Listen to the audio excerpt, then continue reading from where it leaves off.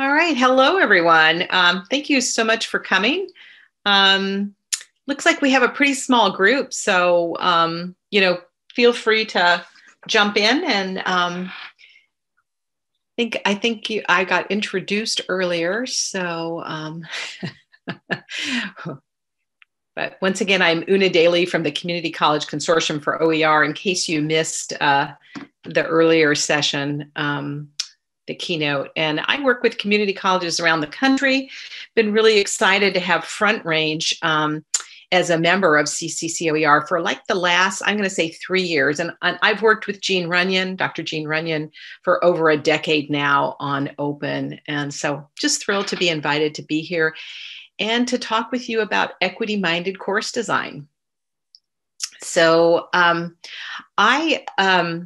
I direct the Community College Consortium for OER, as I mentioned. In the past, I did some instructional design, particularly around accessibility. It's been a few years now since I've done that work.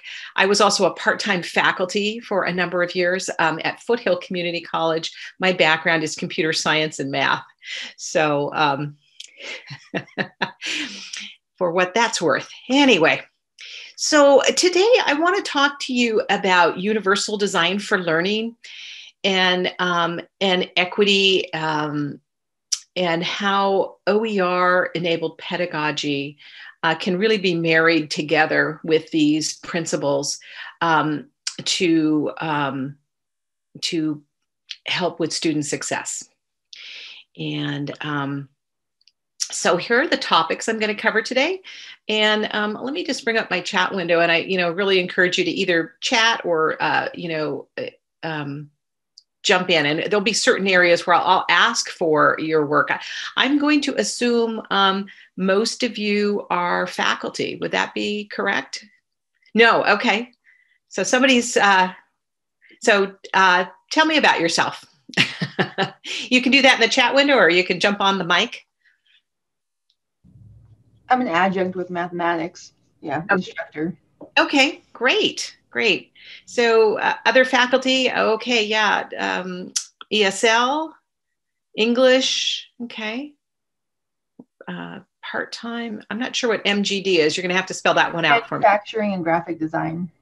Oh, okay, great. Oh, biology. Oh, wow, early childhood education. Oh, wonderful. We have just a wonderful, great.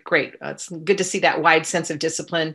There's a biology instructor in California who I just enjoy her work so much, and she works around equity-minded instruction in biology. And she's done many presentations with us, which are recorded. And I'd love to introduce you all to her at some point. Her name is Suzanne Wakeem, or Wakeem. She's at Butte College in California. So for you biology folks, I'd love to share some of Suzanne's stuff with you at some point.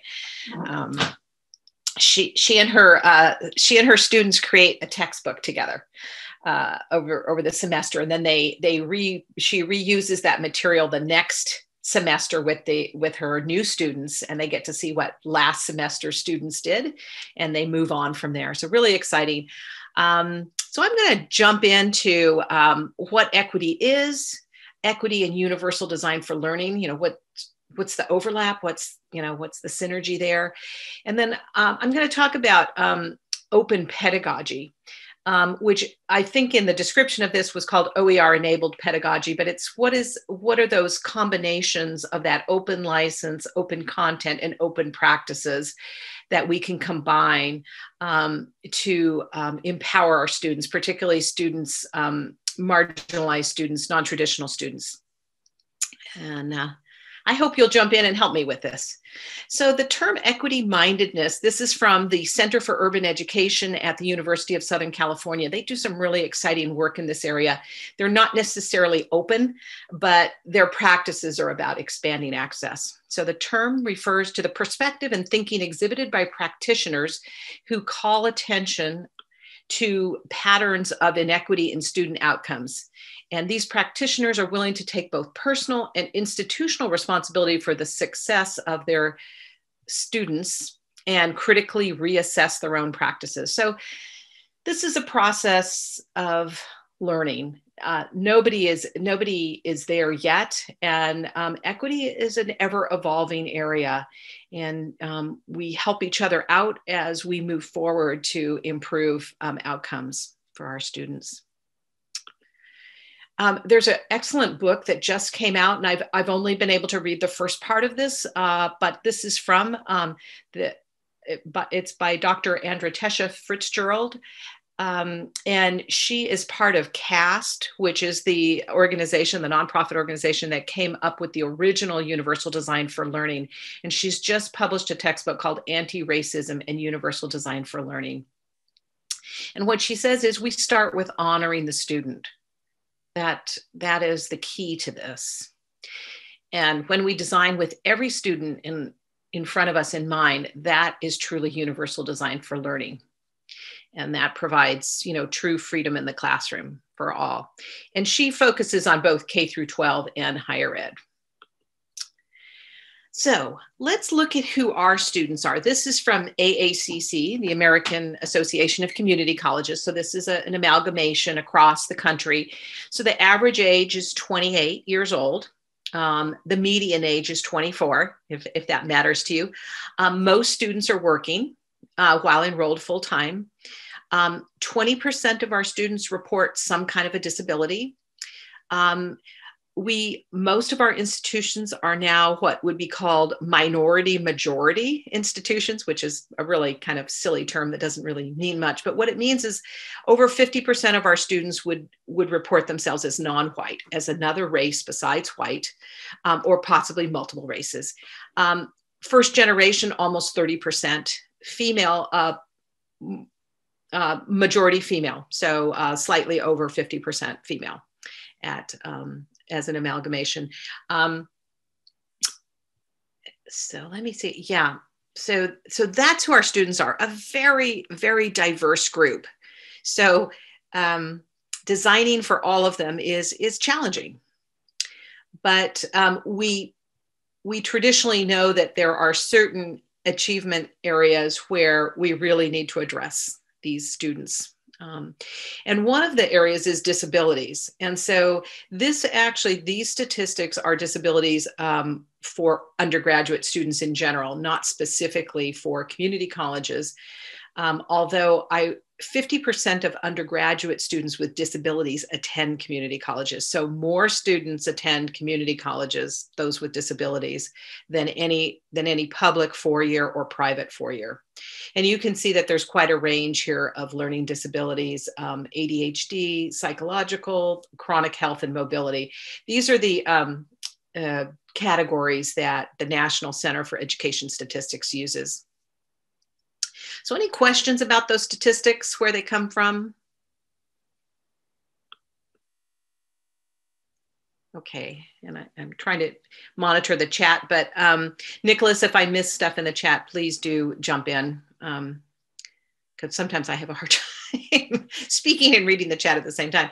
So universal design for learning, how many of you are familiar with this concept? And if you don't mind, like, putting in the chat, yes, no, or let me see, I don't have the participant window open. I could ask you to tell me in the chat. Okay, so if some of you are, somewhat, okay. And we're not going to dive in a really deep way on this, but we're going to go over the general principles of what the universal design for learning is. And since at least 4 people said they were familiar with it, I'm going to ask, if there's things you want to jump in with, please do. So, it really starts with there's no average or typical student. Every student brings their own unique qualities. And this slide is actually from my good friend, the biology instructor Suzanne Joachim out of Northern California.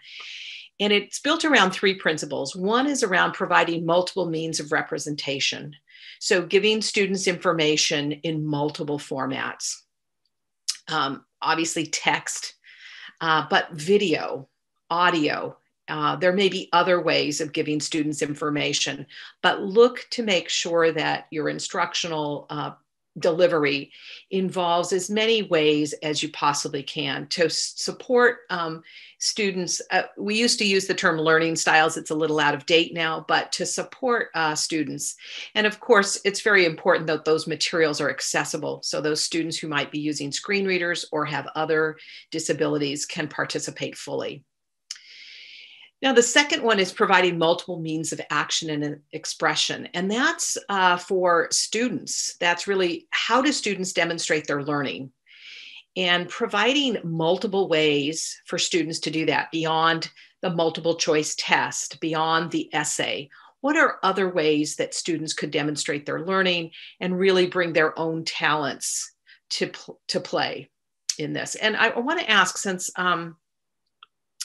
we have people who are familiar with it, and I'd love to hear examples of what people have done in their classrooms.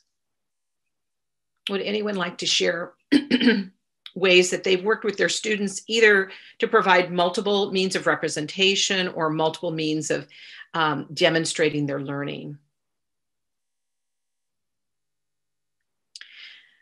I have my students build their own quizzes using Bloom's taxonomy, but they have the choice of what types of questions they choose. But by them kind of, I say it's quizzes, but it's more reading reflections that are formatted. But them getting to choose if they want to share a video that relates to it, or an additional article, or even a meme or drawing that relates to it. I think all of those, just giving them multiple options of ways of expression that they understand the material, is something that I do. I love that. And I'm not sure who was speaking. Was that Jessica or I? Oh, yeah, Jessica, sorry. Yeah, and Jessica, what do you teach? Communication. Communications. Okay, wonderful.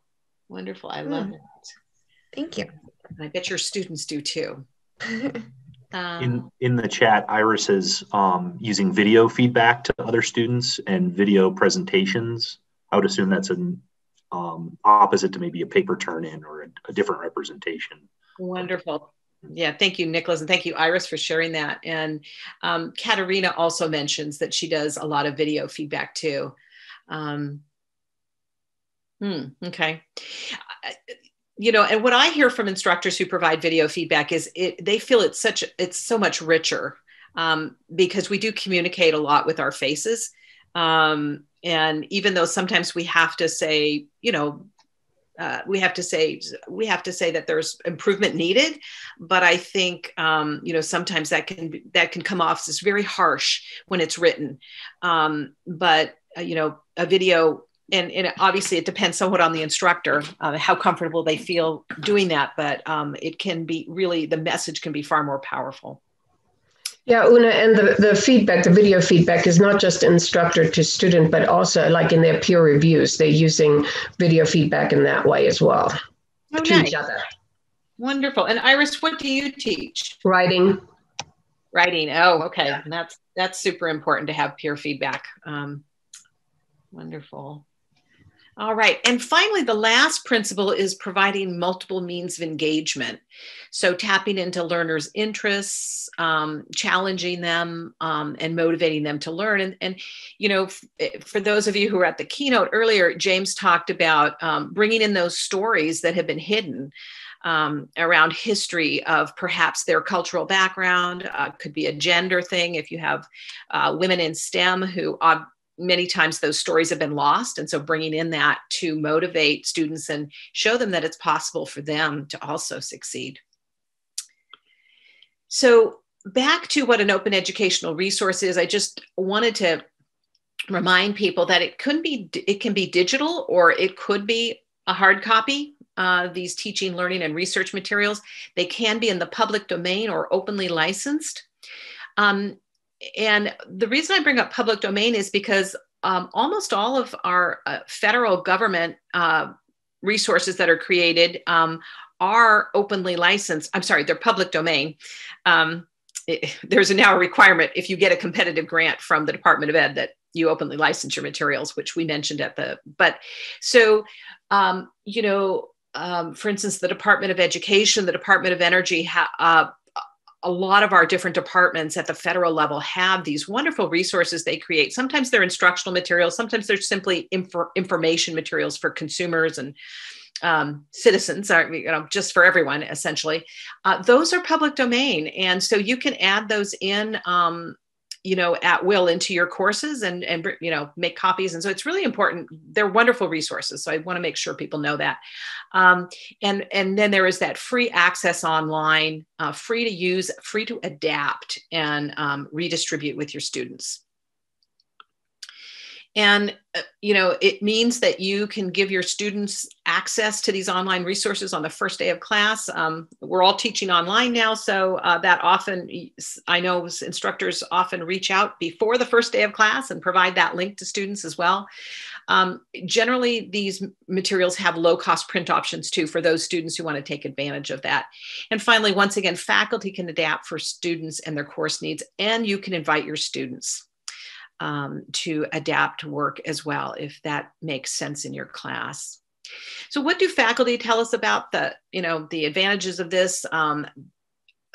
Since they're not using expensive textbooks, they say, well, I just eliminate those chapters that I'm not using, that the course doesn't require.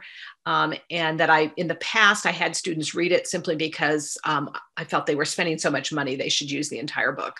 Once again, somebody brought up earlier at the keynote, publishers are in business, and so they will change versions often every few years. And it may be a very small change, but it eliminates the used the used book market. And therefore students have to pay full price again. And so that's something that OER can get around. You can customize those for your learning objectives. And you can ensure accessibility of materials. Now, I realize that this can be challenging often for faculty, but this is something that I'm sure Front Range provides assistance with some instructional design to help you with the accessibility of your materials. Because it is key that as we're expanding access around cost, we are not taking away access for our students with disabilities. Yeah, thank you for sharing that, Iris. And so usually, Iris, I'm going to assume that you have the right to choose your own materials. Some departments have kind of a standard that they use. And so then sometimes it's a kind of a negotiation around that.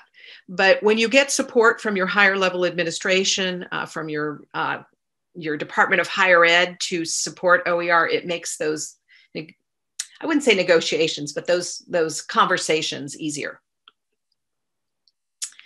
All right.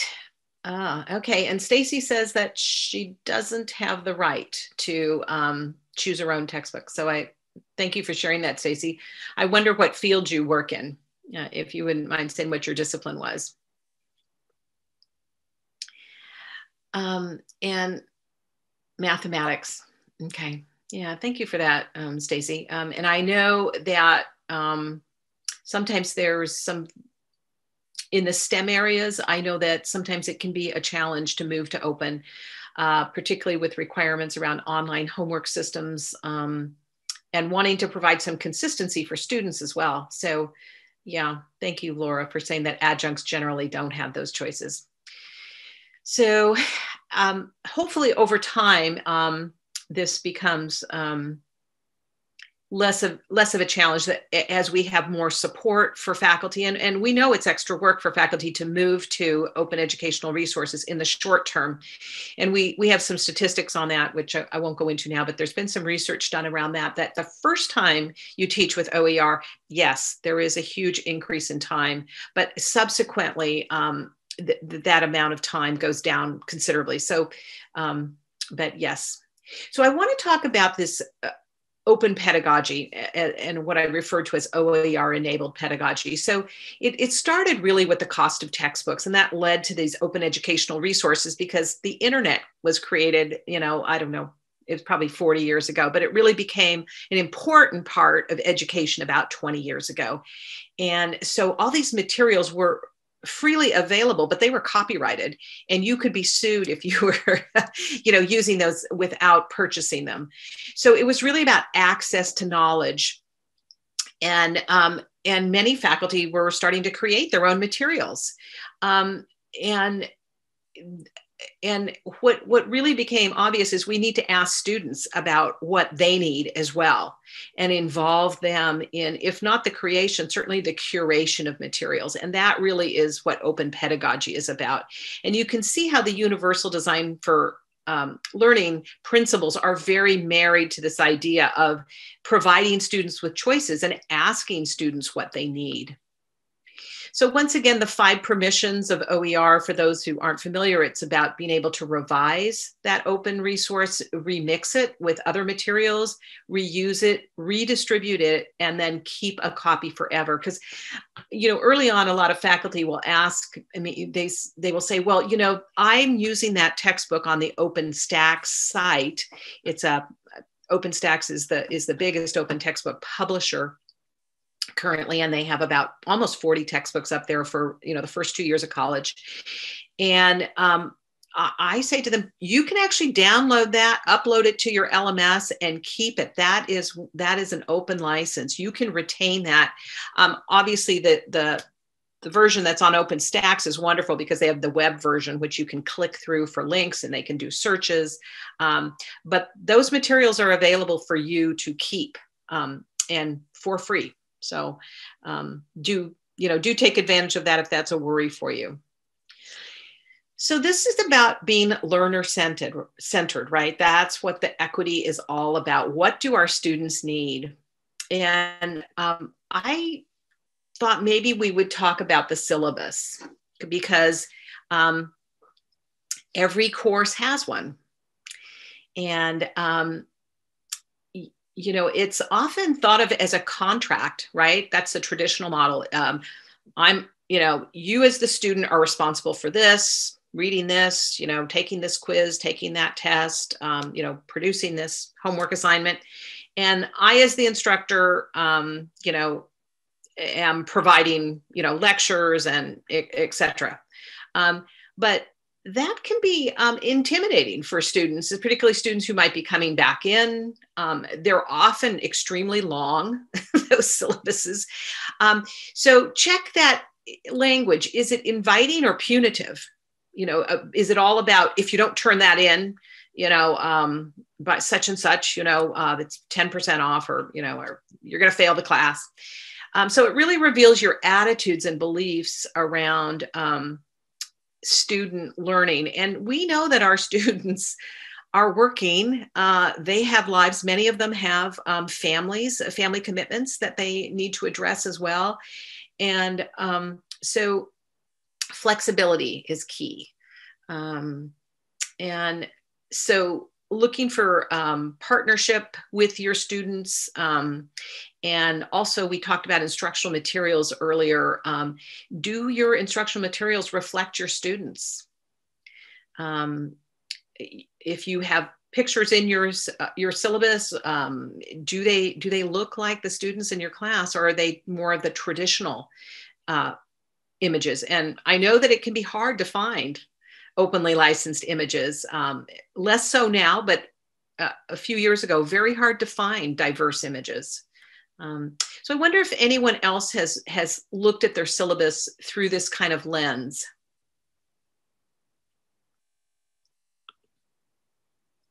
And you feel free to unmic yourself and I have found it's interesting at Front Range, we have been given a bigger and bigger template now, that a lot of what the syllabus is not our language.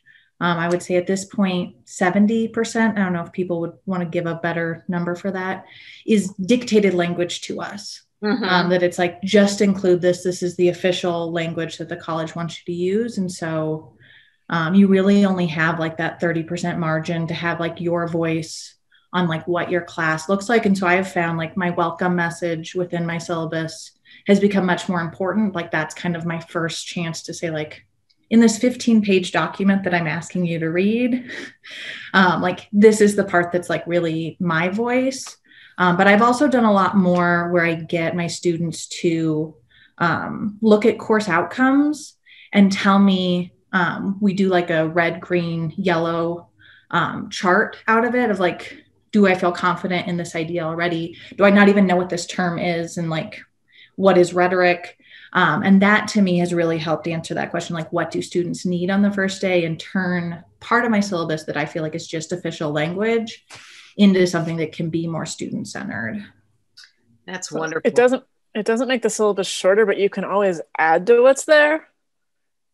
We have rebelled a little bit and reorganized a tiny bit from what's supposed to be there, but we have a whole page on equity, classroom community, resources and supports that are available that isn't in our normal syllabus, but a whole lot. And we actually added a statement on, yes, we recognize that the frame of science has been from the white male perspective, and we are trying to break free of that.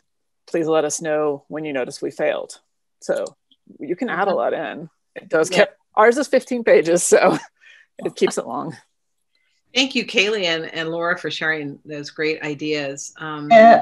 Sorry. And I, speaking of adding things, I added the student learning outcomes to the end of my syllabus as well, and used the icons to show students where I was addressing those within the assignments and different things that I do in class. Mm-hmm. Lovely. Yeah. Other thoughts? Yeah, it's unfortunate, but I just feel that, you know, by the time we have a 15-page document, anyway, we try to approach it and get them to read it. It takes creativity in the first place, but there are whole chunks that, quite honestly, I tell them you can skip over because they're just state requirements and they don't lead to any improvement of their understanding what our class is going to be about. Great. Yeah. I think there was someone else who wanted to say something. Yeah, Iris kind of hit on it. I have, when I have the space, and I think in the chat, Liliana brought a good point that I believe a lot of the templatized languages to meet accreditation, HLC kind of guidelines and that kind of nature. But when I've had the ability, I've reframed it into as many of those pieces and parts you can reframe into like what you can expect of me, what your student experience is going to be like, and what kind of, you know, reframe some of the policies, and, you know, I will respond to things, and that seems to be more student centric. Though I refrain from changing the current front range syllabus and place all of that in my modules. I think someone else mentioned we have more freedom when it comes to modules and modifying that getting started here. I have lots of images and like, this is how your week could work if you want to meet all the deadlines and things of that nature in the getting started. So I've released any notion of my syllabus being read by my students, honestly. It's there for covering my butt and covering the department's butt and the college's butt, and that everything is all taken care of. And especially since COVID, the students just use the D2L online modules, the weekly modules that I create, and that's all that they really follow. So nobody, even if I screwed up on a page number or something, nobody even notices if it was actually on the syllabus. It's only on the modules that they care at all. So. Okay, thanks for that, Amy. Yes, I hear you. These set of questions I've been asking and is from the Center for Urban Education at USC. Once again, they're equity tools, and they actually have one for creating your syllabus, and they take you through it. Might be of interest to some folks. And I've seen other people who have kind of like the college syllabus and their syllabus. Technically, you probably can't call that a syllabus, what you do. And there's also an open pedagogy notebook. She's a Russian professor. She teaches contemporary Russia, who has done co-creation with her students of syllabi. And I think she's at a university rather than a community college. But yes, her students actually create what are their expectations of the instructor as well. So, I think it has to be it goes both ways. So I think I gave you a link in the resources page to that. Many instructors add videos. I think it was Amy was talking about in her modules.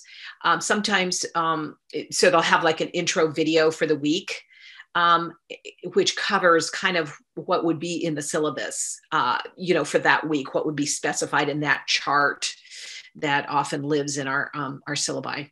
So thank you all for sharing. It sounds like you guys are doing some really great work. Now, this is a great example. This is from Joe Brankert. He teaches at Front Range, and I'm sorry, I don't know which campus. He presented with us on our Decolonizing the Course webinar back in September of last fall. And he has actually had some of the training from the Q Center, the Center for Urban Education. And so he said he takes his syllabi, and I hope this hasn't changed since September, but he has an introductory section. What's this class about? Real short, and then a picture that shows a diverse student body, how to reach me, what are the expectations, and then what we will be doing. So he tries to make this really clear, friendly, inviting, and all the basic course information, up front in his syllabi. And it sounds like many of you are doing that already, but I think this is a wonderful example from a math professor. He also talks about scheduling of the assignments and being as flexible as he can, giving them the options up front about how they're evaluated. So I think, and it was, that's recorded if you want to listen to it. He had some other wonderful ideas that weren't directly related to his syllabi for making his classrooms more equitable.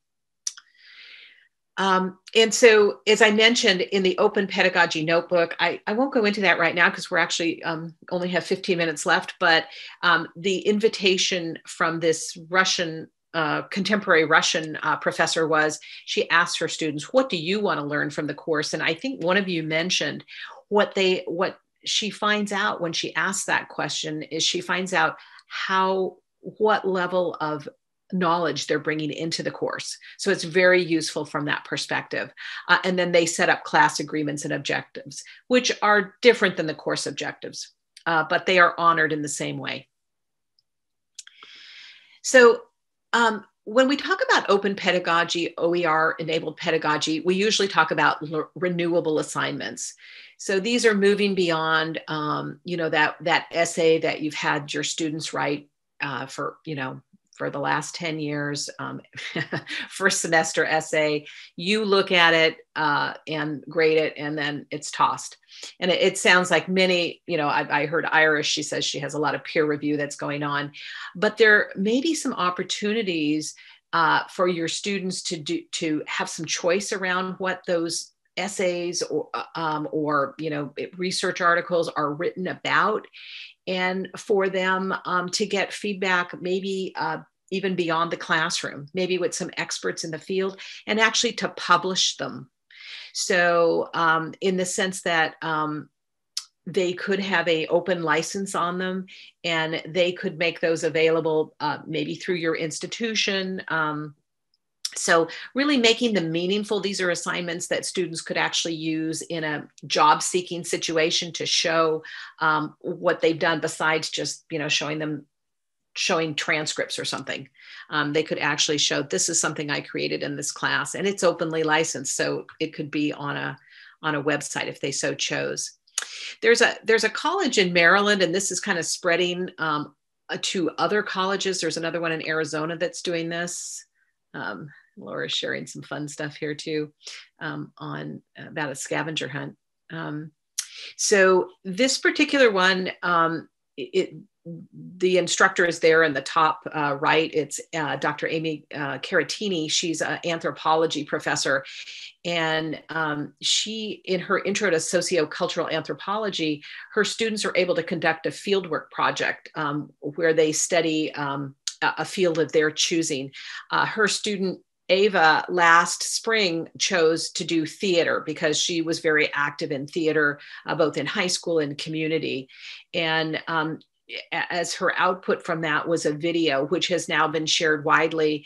And Eva has now moved on into an independent study project. And Eva, this quote here is from Eva. It's quite long. I'm not going to read the whole thing. It says, "We use the open education textbook Perspectives in my anthropology class." And I'm still using it, she said, because I still have the digital copy of it.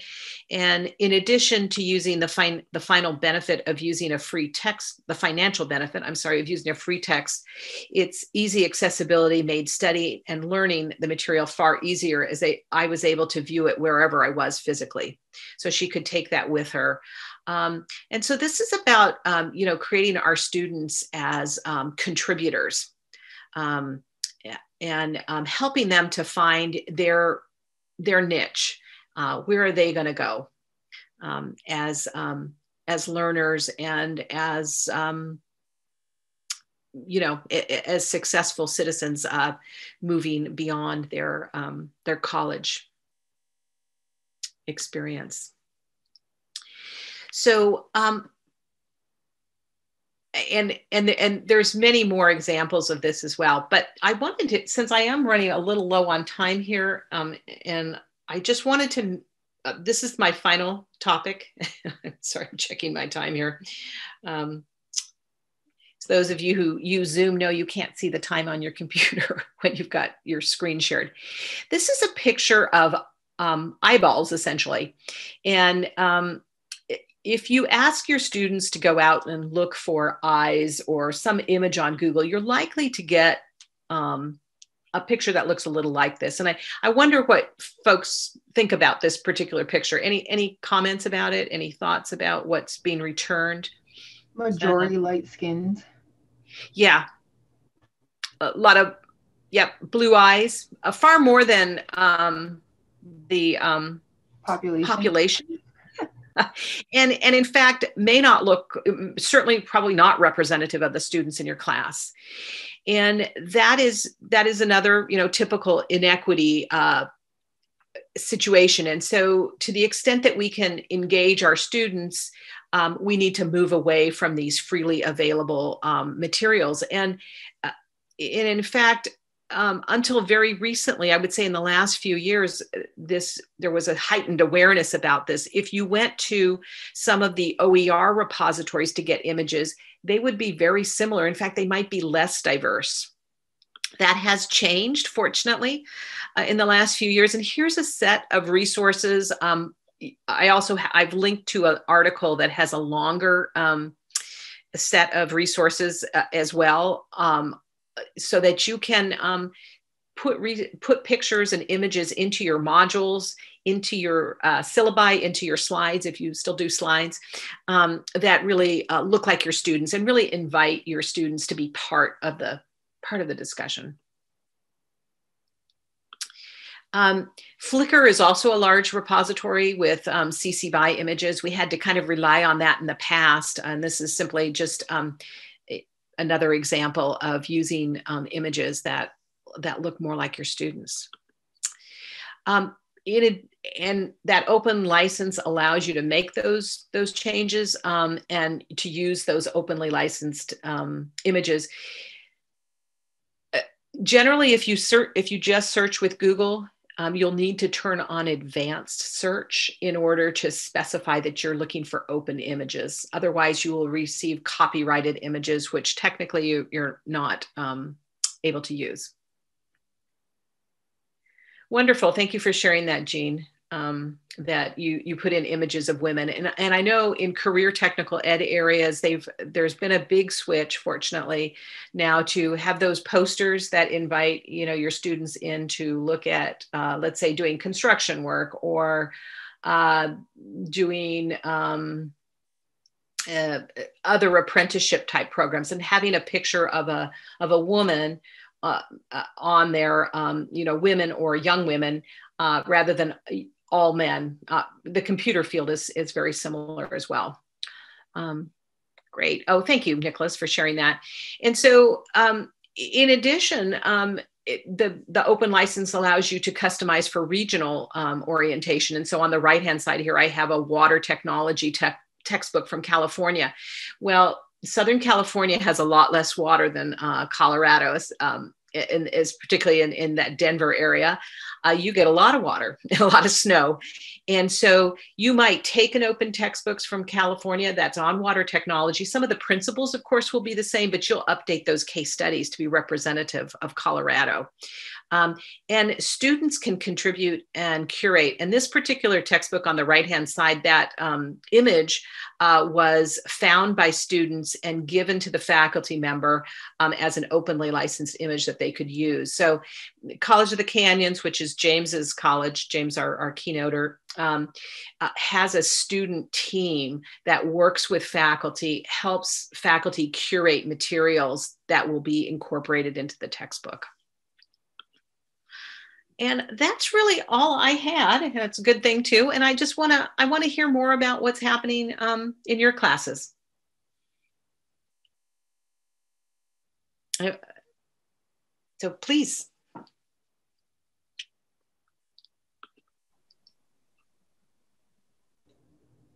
I'll speak a little bit. My name is Noelle Vincent, and I teach interior architecture and design. And I'm finding that I have a lot of I publish my work as well as a practitioner, and I can't use my own work that has been professionally photographed because it's not owned by me. It's owned by the photographer. And there's not a lot of interior design images. So I'm just wondering, you know, I'm creating them. So I'm using my own photography with my iPhone to take pictures of things so I can include them in my OER platform. But when I'm interviewing students, former students who want to be a part of this, do we just need to make sure that they sign like a model release just so we have it on record that, you know, they participated and other people around the planet might be watching a video? Well, they are adults, correct? But yes, I would make sure that, yeah, if they're videos, I would ask them to sign an agreement. And if you want it to be openly licensed, actually this question just came up on our email list within the last few days. And so Noelle, if you contact me, I will send you the link. It is from a OER practitioner in Oregon, and she has a set of resources for faculty who want to work with students. And so she has an agreement that they sign. And but it's really important to let students know what these open licenses are, you know, and to explain that. And so she has a set of materials for explaining that to students and then inviting them to participate. That would be great. Thank you. Yeah, I'd love to share that with you. So just email me. And there was a question, there was from Rachel, and yeah, I apologize, Rachel. We didn't go over the Creative Commons licensing. So Creative Commons licensing is the open licensing that allows all that work to be done, all that revision and revising and redistribution. And the CC BY is Creative Commons attribution. That is the most shareable license, or what we sometimes call the least restrictive. And it means that if you use somebody's resource that has the CC BY on it, you simply, and you're going to redistribute it, you simply have to give them credit. So you have to identify the portion that you got from them and simply put in a credit that this portion was adapted, or it might be just completely put in. I mean, if you don't do an adaptation, but that's what that means. And there are there are 4 very popular licenses. The other ones to be aware of are, you can put a non-commercial license on one if you would prefer that your materials, and sometimes creators prefer that it's not allowed to be used in a commercial environment. Obviously, education would not apply to that. So it could be freely used, even if it says non-commercial. There is also, the other one to be aware of is share alike. So if you redistribute something that you create by using other people's resources and your own, you need to share it alike with the same license as the materials that they released under. And that Wikipedia does that. They use a they use the share alike on their site. All right, and I'm trying to answer the questions here. What about releases for their own pictures or text with credit pictures? Yes, there's, Laura, I would talk with your librarian. There are different ways of doing that licensing with students, particularly if you're going to do like a collection of stories from students. Your librarian would be the best one to talk to. I think Molly would be, because there's a training that many librarians have started taking, which is the Creative Commons licensing training. I think it's like a 10-week course that librarians take, and it helps them. They're really the experts on this. So I'm sorry, there are answers to it, but in this short period of time, I wouldn't be able to go into the details on that. Do you have to license material in general? Like, can you post it on a public forum and just say anyone who wants to use it can use it? Or does it have to have a license each time? Well, it depends. So is this your work that you're speaking about? Yeah, like if I make something, like if I make a project and I'm like, I really like this project, I want to share it. And I put the directions and rubrics up for anyone to use. If you want to make it an OER, then you do have to put a license on it. If you don't, obviously you're not required. You could put it on a public site without a license. That would mean that it was copyrighted. So anyone who reused it would have to come to you. If you used materials from other people as well as yours, you would have to give them credit for what you received from them. So you would have to put a license on that. And generally, it sounds like you would be licensing it. If it's entirely your work, there's no requirement for you to openly license it. But then people can't share it freely. They would have to come to you because it would be copyrighted. That's the default. When you don't specify, it means it's copyrighted. And Rachel asked about using student work in future class material. So it's important to talk with your students and ask them what license would be appropriate for your materials. And some students might say, no, I don't want my materials to be reused. And so we need to honor that. I think many students would like the idea of having their materials reused and would be willing to select one of the Creative Commons licenses for that. And so it's really a discussion. And so once again, I'm happy to share some of that information. Problems or questions regarding that, Rachel. And I was told it was going to be a FERPA violation if I use their material and show it to other people. Now, because it was submitted work that ended up graded. And so you have to get specific permission from the students. You can't, like, even if you love it, if they say no, or if you don't ask them, then you can't use it. Well, yeah. Yeah, Stacy, that's absolutely true. I think it was Stacy who was speaking. You do need to get permission from the student. Yes, absolutely. And you should get it. It should be a signed form. Mm-hmm. I had trouble getting students to sign it though. And I even gave them a yes or no option. I was like, just take this survey and say yes or no. And I still was only able to get less than, in between like a third and a half of my class to take the survey. Mm-hmm. Yeah. I know they need to be motivated in some way, and I'm not suggesting financial motivations at all. I'm just saying they need to understand the importance and maybe how that might be of value to them in the future. If you're going to publish this, maybe that's something they could put on their resume when they're looking for a job, and that might motivate more students. But once again, it is their choice. So yeah. Great. Thank you for fielding those questions, Una. And thank you all for being in this session. I want to make sure we respect everyone's time as it's 11 a.m. But thank you so much, Una. Please give her a round of applause. Sorry, not claws, but applause. And thank you so much for your time today. Thank you. Thank you, Nicholas. And thank you all for sharing, the work you're doing, the questions you have. I know that your students are in good hands. And I'll be sharing this slide deck with, probably with Molly, and so that you will have all those links to those different resources that you can go to and investigate further. Thank you so much. Thank you. Have a wonderful rest of your day.